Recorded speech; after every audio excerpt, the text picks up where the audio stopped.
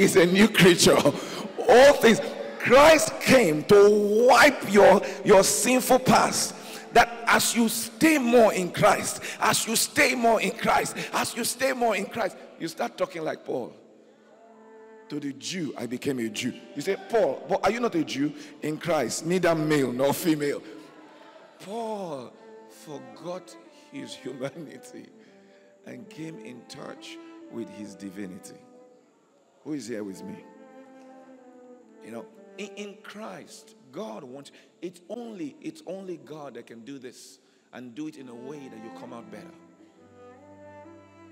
That you come out better.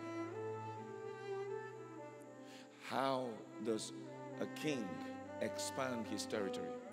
If a king has children, I've told you this before, if a king has children, his children would always be princes where the king is. You can have two kings in a kingdom.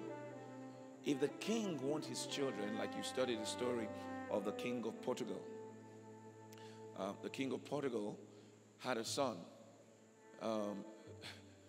You know, there are some people in Nigeria, especially in this part, when their father is very, very rich, after a while, they are waiting for the father to die.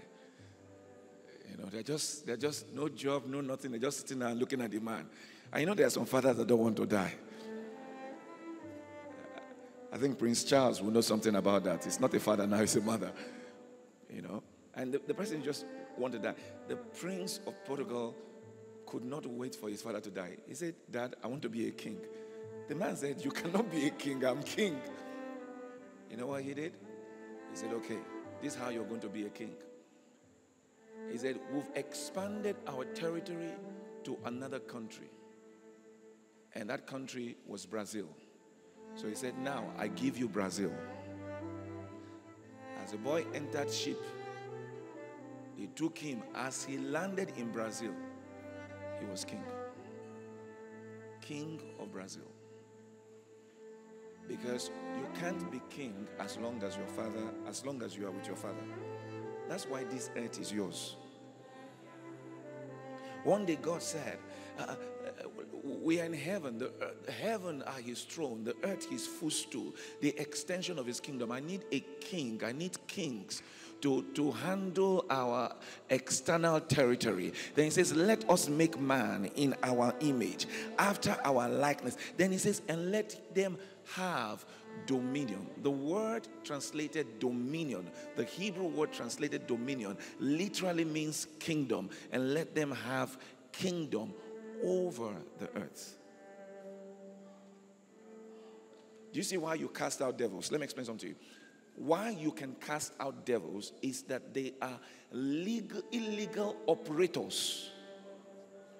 Now you need to understand that. The devil is an illegal operator on earth. The person who is licensed to have dominion over every creeping thing is man. Oh, did you hear what I just said now? It's man. It's man. So when Adam fell, you had problems between headquarters and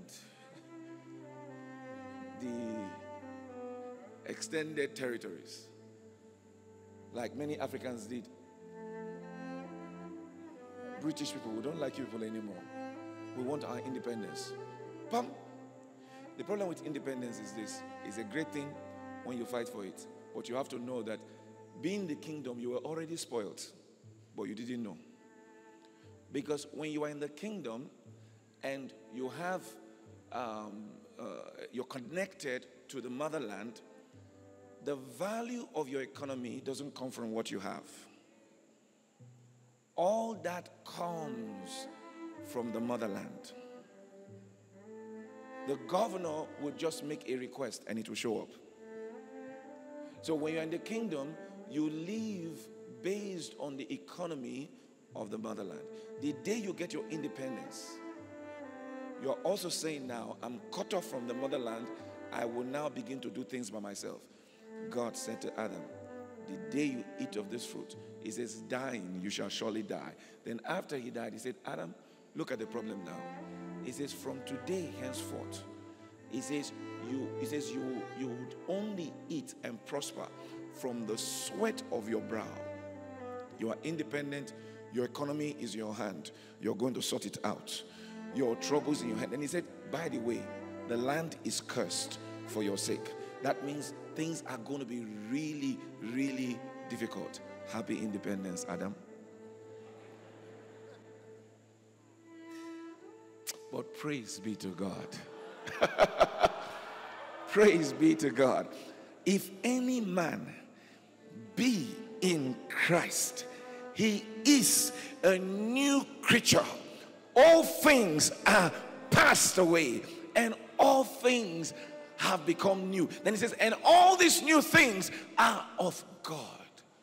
Then Paul, talking to children, he says, my God shall supply all your needs according to his riches in glory by Christ Jesus. That means once again, in this kingdom, in Christ, you are connected now to the kingdom.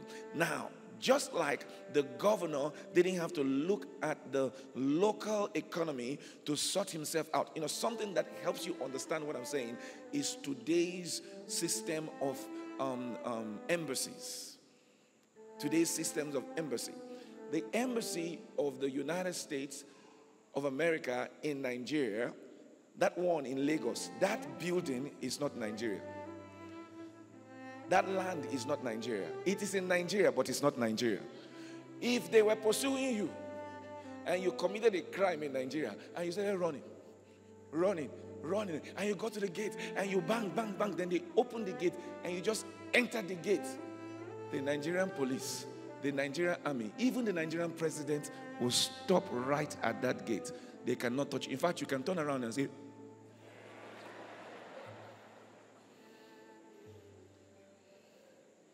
who understand what I'm saying? Because as soon as you get in there, welcome to America. You say, but you're in Nigeria. I say, no, this is not Nigeria. This is the embassy of the United States of America in Nigeria. We are in Nigeria, but we are not of Nigeria.